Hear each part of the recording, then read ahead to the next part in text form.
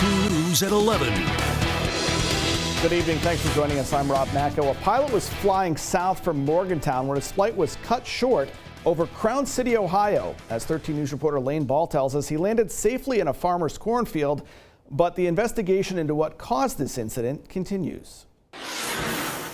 This emergency landing happened just after 2 Monday afternoon.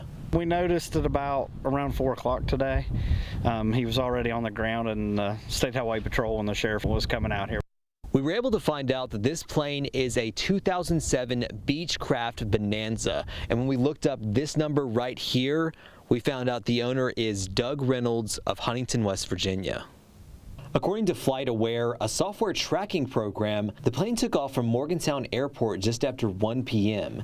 and reported the emergency landing around 2:08 p.m. The pilot was able to land the aircraft safely in this cornfield off of Ohio State Route 7 in Crown City. No one was hurt, and the landowner Jason Butler says it will not affect their normal farm work. But this isn't the first plane that's landed in their field. This is actually the third time that there's been a plane actually in this field. There was a case a few years ago where a guy's engine blew up, and they actually fixed the plane here and actually took it off from right here too. As for this case, the plane was still in the field as of Monday night.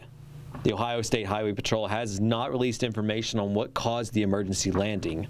The Federal Aviation Administration will also be investigating the cause and is expected to examine the plane on Tuesday. But Butler says there's still no word yet on when the aircraft will be off his property. They haven't told us when they're going to remove it or what's going on just yet, but hopefully we can find out something in the next few days. Reporting in Crown City, Lane Ball, 13 News.